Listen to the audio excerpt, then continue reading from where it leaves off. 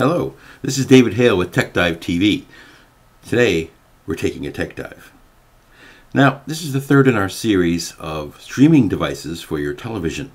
We've covered the Roku, we've covered the Apple TV, and this time we're going to be covering the Chromecast.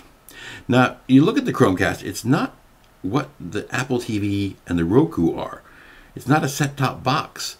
It's just a dongle to put into an HDMI slot.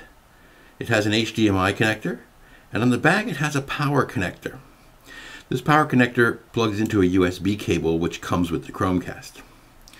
Now, that USB cable can either plug into a USB port on your television and provide power, or you can plug it into a regular outlet and provide power.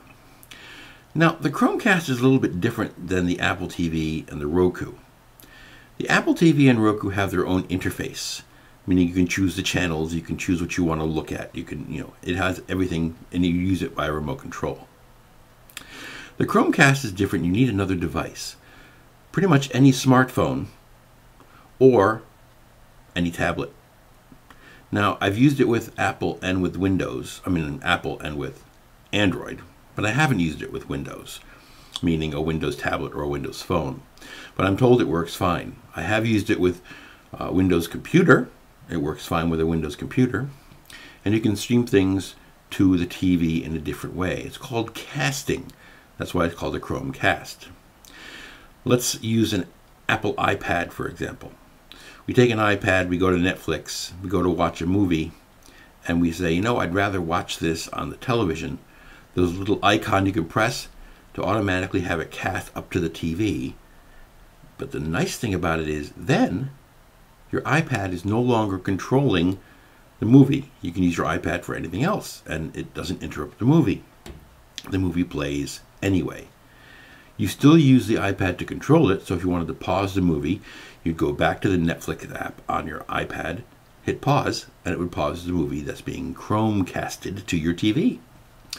Now, some of the applications that are supported currently with Chromecast are obviously the Google Music and the Google Video from the Google Play Store, Netflix, Hulu Plus, HBO Go is also supported. And you could also stream anything from the Chrome browser. Any tab you have on the Chrome browser, you can stream to the Chromecast.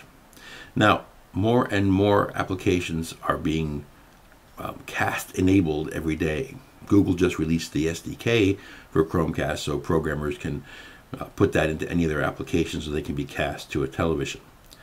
There is a free app called Allcast, which allows you to cast just about everything from your device. It's an Android app currently, but you can cast anything pretty much to the Chromecast. So check out the Chromecast. It's a very expensive thing. It's only $35, and you can get it from the Google Play Store. You can also get it on Amazon. So our third in the series of streaming devices is the Google Chromecast. Go ahead and check it out. This is David Hale for TechDive TV. Have a great day.